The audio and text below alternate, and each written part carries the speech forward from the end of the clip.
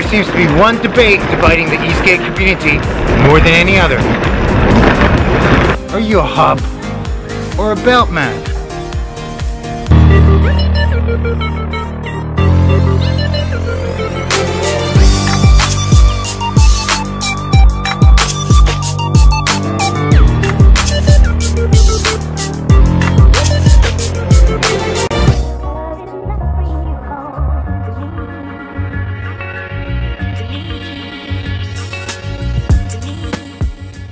So for anyone that's new to electric skateboarding and hasn't seen both systems before, I just want to illustrate the difference between a belt-driven system and a hub-driven system.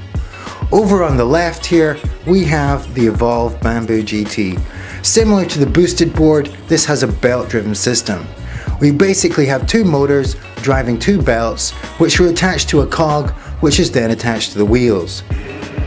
This system works great and is very powerful. Over on the right, we have the koowheel, which is the in-hub motor system. Basically, the motors are built right into the wheels. You can't see much in a hub motor system, except from a power cord going into the wheels.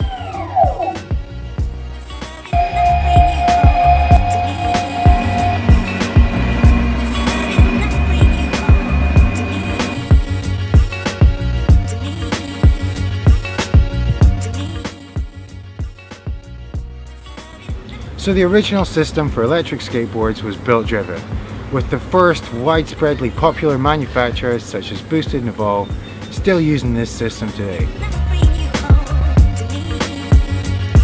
But in 2015, some new companies such as Steri, Inboard and Koowheel came along with a new system where they built the motor directly into the wheel, called in-hub motors.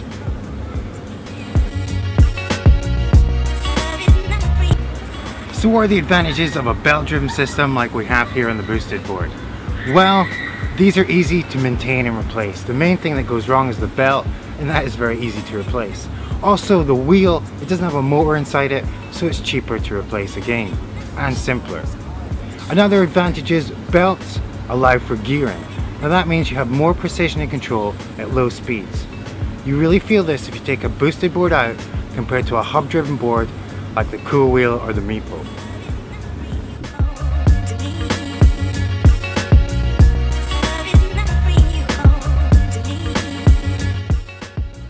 So what are the advantages of a hub-driven system like here we have on the meepo? Well, as I said earlier, it's simpler and it's cheaper. It also maintains a very low profile. If you want to pretend this is a regular longboard, it looks much more like a longboard without the belts. Also, the hub motors, they've got no belt to brake, so some people say they're more reliable.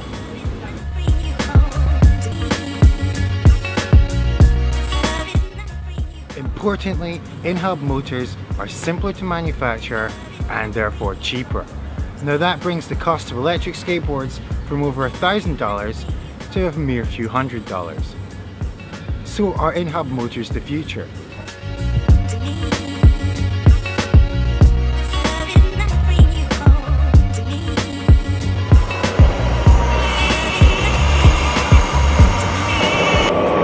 So which system do I personally prefer? Belt-driven or hub-driven? Right now, my two favourite manufacturers are Evolve and Boosted, and they use the belt-driven system. I find it gives better range and better control at low speeds. This is probably because with belt systems you typically find gearing, and with hub systems you typically don't. But with new manufacturers, Enertion and Carvon, coming out with geared hub systems, I'm going to try those first before giving a final opinion.